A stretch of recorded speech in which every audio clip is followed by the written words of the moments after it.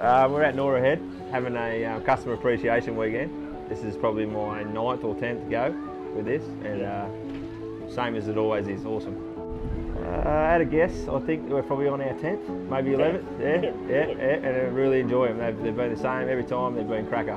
First van was about 6 years ago, and then we upgraded 2 years in, and this is, we're 6 years running now with caravan. Probably due for another one, I reckon. We got a Jayco Journey 2016 model. Yeah. Upgraded to an Outback style one. We did Tourer, but we've jacked her up and did the Outback set up underneath of it. But yeah, good van. Mate, it's the family orientation. It's that family feel you get when you buy a van and somebody gives a shit after it. And that's what I really like. It's the fact that you're not just a sale.